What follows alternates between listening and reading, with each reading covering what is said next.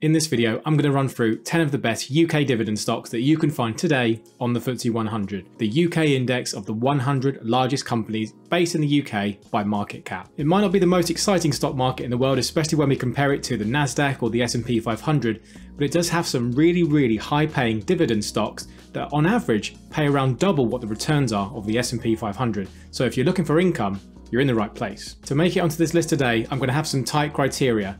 One of the main ones is that you're going to have to grow your dividend consistently for the last 10 years, which excludes a huge number of companies. So all the companies that I'm talking about today have done this for a very long time, and this should be a good indicator to help us choose and make a good decision for our own portfolio if we want to add these ones. So there's no meme stocks here, I'm afraid, my fellow apes. I've also got different companies here from lots of different sectors, which should give you a good, well-balanced, diversified portfolio if that's what you're looking for, and I would hope it is as a long-term investor looking for both growth and dividends at the same time. If I own any of the stocks below, I'll make sure you let you know for full transparency, and at the end as well, I'll also let you know some other dividend stocks I'm invested in which don't make the cut. Anyway, without further ado, let's get straight into the stocks. So in no particular order, let's start with Diageo. Diageo's current dividend yield is 2%. They've had 22 years worth of dividend increases. That's one of the best on the FTSE 100 in terms of track record. 64% growth in capital over the last 5 years, which is a really nice impressive growth in share price. Revenues of 11.75 billion and a net income of 1.45 billion. These guys own 200 different drinks brands and operate globally. Of course, just because they're headquartered out of the UK, listed on the London Stock Exchange, doesn't mean they necessarily do all of their business in the UK. As much as people love their Johnny Walker, Smirnoff and Guinness, these things are consumed around the world, which makes this player a really good investment. As the world opens up more and people have got more reason to celebrate, I can see this drinks giant doing some very big things. Having a huge amount of brands, selling to so many different markets means that they're very well diversified, and I can't see people stopping consuming alcohol anytime soon. In number 2, National Grid. This has a current yield of 5.47%. This is another long-term dominator of the dividend playing world, having more than 22 years worth of dividend growth. Unfortunately, we're 25% down on share price over the last 5 years, but a really solid company because this is a real household name here in the UK who operate both the electricity and gas networks and also have a small holding in part of the United States as well. Revenues for this company are £14.5 billion and their net income is £1.2 billion. In the utilities sector, you typically can't go wrong. You're probably not going to see some amazing growth from companies like this, but regardless of global economic conditions, National Grid is probably going to be supplying electricity and gas for a long time to come, so it could be a safe place to put your money. Make sure you do all of your own research and make up your own mind, but this could be one to look at. In number 3, the global household player that is Unilever. Here we have a current yield of 3.6%. This company, of course, won't need any introductions. It owns 400 different brands, all the way from Lynx deodorant, Wall's ice cream and Hellmann's mayonnaise. This is another stock that's increased dividends for 20 whole years. Over the last 5 years, we had a share price increase of around 11%, 50 billion euros in revenue and a massive 6 billion euros in net income. So these guys make a lot of profit. Because this company have got so many different consumer goods, everything from ice cream to deodorant, again, regardless of economic conditions and regardless of what happens in the wider stock market and the wider economy, lots of people are still going to be consuming these goods if they want to smell good, or certainly if they want to treat themselves. Magnum ice creams.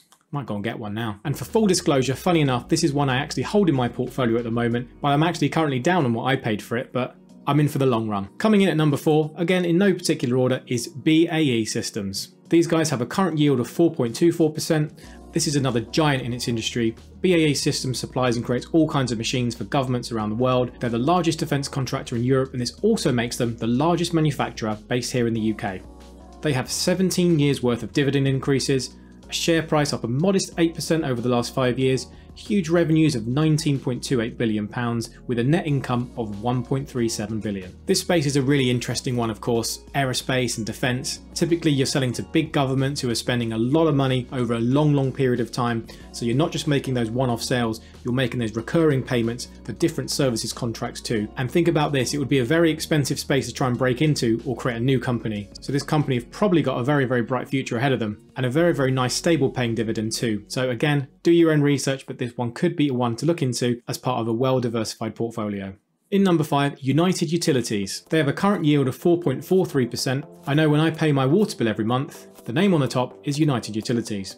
and they get my money because they supply water and deal with wastewater here in the northwest of England. And with the way things are set up in the UK, you don't have a choice who you pay, they are responsible for the region and they have that franchise. They have revenues of £1.8 billion, they've had 10 years worth of dividend increases with a net income there of £106 million. Of course, this is an interesting space, again like a lot of the things we've mentioned before. United Utilities, because of the space they operate in, because they look after the providing of water and wastewater, again regardless of economic conditions, regardless of what we're doing at home or away, ultimately this industry is going to be here to stay. And if anything, as more people probably move to the north because they're sick of London, they're probably going to see their profits rise and increase. It's a heavily regulated space, it's a heavily stable space. I can't see these guys going anywhere at all, and they could make up a very, very stable part of anyone's dividend growth portfolio. Also, that reminds me, stay hydrated, especially if you live in the northwest, you get very nice super soft water. Delicious. In number 6, British American Tobacco. These guys have a current yield of 7.8%. What a whopper. Now, I've held this stock before mainly because I was attracted to that monstrous dividend, but I sold out a while ago to focus more on growth and index investing. As the name suggests, the company deals with all things combustible and also in the new areas of e-cigarettes and vapes. It will still make most of its money from the dirty stuff, so if you want to avoid this industry, then investing in this one might not be for you. However, if we look at this purely from a financial perspective, we've had 21 years worth of dividend growth, the share price is down 46% over the last 5 years, revenue is still extremely strong at £25 billion, and net income is a whopping £6.5 billion. So this one can potentially be slightly controversial because of course the sector that it's in. A lot of its customers of course haven't really got a choice of what they do. They are trying to transition into that non-combustible space, but the majority of their income is still going to come from people smoking and taking up the habit. So this is an interesting one. High dividends, they make a lot of profit, but is the share price only going to continue going down one way? Who knows? Difficult one to say here, but very, very high yield. So potentially looking for income in the short term?